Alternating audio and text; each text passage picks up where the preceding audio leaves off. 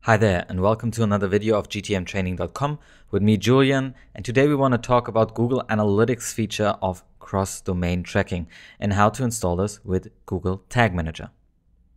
As always, these little videos are brought to you by gtmtraining.com, and we have a series of live workshops that we are running online, which you can participate in for free to learn more about the feature set of Google Tag Manager.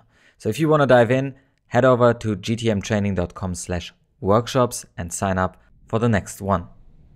So cross-domain tracking is really all about how Google Analytics views when a user goes to another website which also belongs to the same Google Analytics account. So for example, here I have three sites: the demo shop, the demostore.com, and the blog.demoshop.com, which are all running with the same Google Analytics setup and are sending data to the same Google Analytics account.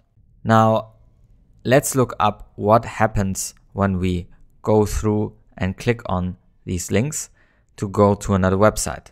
And we'll monitor while doing this with the GA debugger, which needs to be enabled in your Tag Assistant in order to see data coming through in the developer JavaScript console.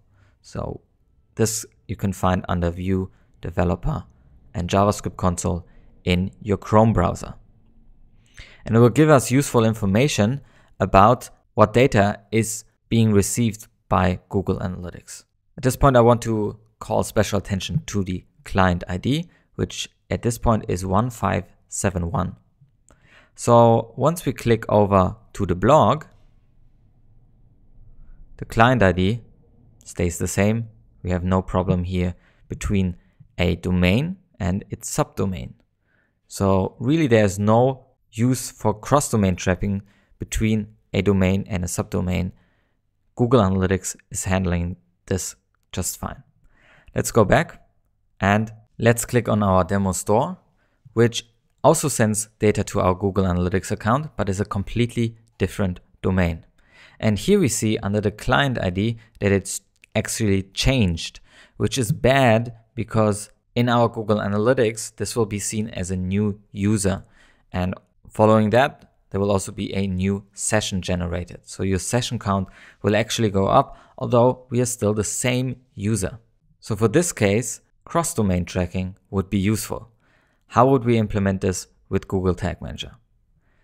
It's actually pretty easy. Let's go over to Google Tag Manager. Under tags, you probably have already a normal page view tracking tag for Google Analytics. And once we click on it, we want to just change some of the configurations. And the configurations that we want to change are found under More Settings in the Configure tab under number 3. The first option that we want to change is the Field to Set option. And we want to add a new field, which is the Allow Linker field, which you can choose here. And we want to set the value here to true. Next up, we want to add another field, which is the cookie domain field.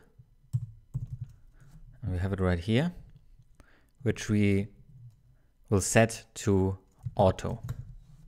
The second feature that we want to enable is the cross-domain tracking feature. And there we have the auto link domain, where we can simply input our domains that we want to link together. In this case, demo shop, separated by a comma, and demostore.com. So this is all done. Let's continue and save this tag. Go into our preview and debug mode and head back to our demoshop.com. Here we go.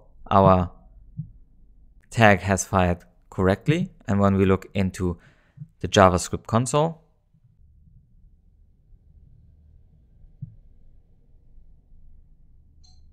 we see that our client ID is 1571 as expected. Now what happens when we click on the demo store? First, when we click, Google Tag Manager automatically appends a parameter with our client ID to the link, and this tells our Google Analytics tracker to pick this actually up and position it into our client ID. So the session is correctly continued, and we can now track this page and the movement forward with no problem. So these two functionalities that we installed, Allow Linker and the Auto Link Domains, actually look through the links that we have on a page and link them together. So once we go on a link on this demostore.com back to our demo shop, which I have down here, it also sends over again our client ID information. And when we go to a blog, we also have the client ID information because we changed the domain again.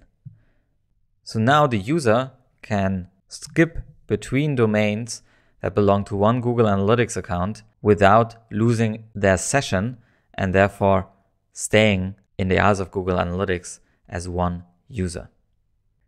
To spin this to the end, you would obviously publish this as a version to all your users.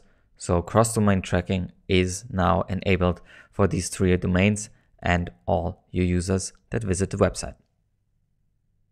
And that's already it with this week's video of gtmtraining.com. I hope you know now how to use cross-domain tracking functionality within Google Tag Manager. If you liked this video, please subscribe to the channel or give us a thumbs up. And if you have any questions, please leave them in the comments below.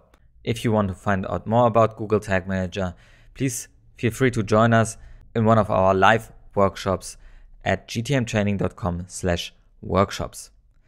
I'm Julian. Till next time. So now let's get started with scroll tracking within GTM.